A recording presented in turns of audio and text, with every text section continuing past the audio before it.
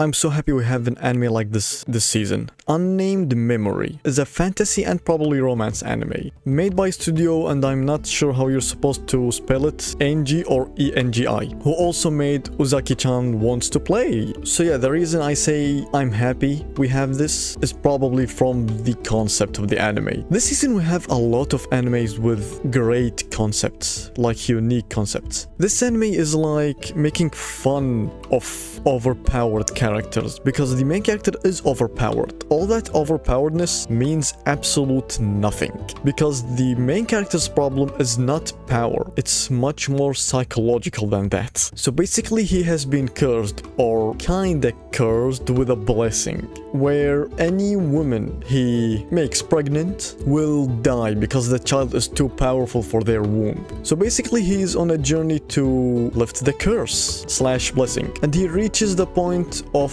going to this girl, the witch, of course, and she's like, yeah, this cannot be undone probably. And he's like, well, shit, wait, you're a witch, can't you do something about it? Can't you handle it? She's like, I can.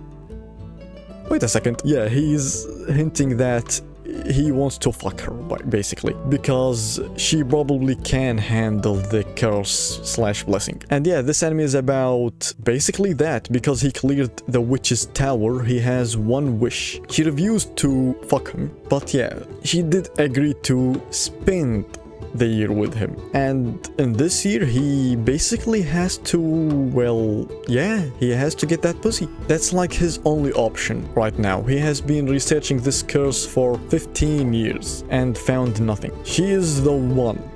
Yes, this time she is the one. And yeah, I love this anime. It has great potential and I have really high hopes for it. And yep, that's about it.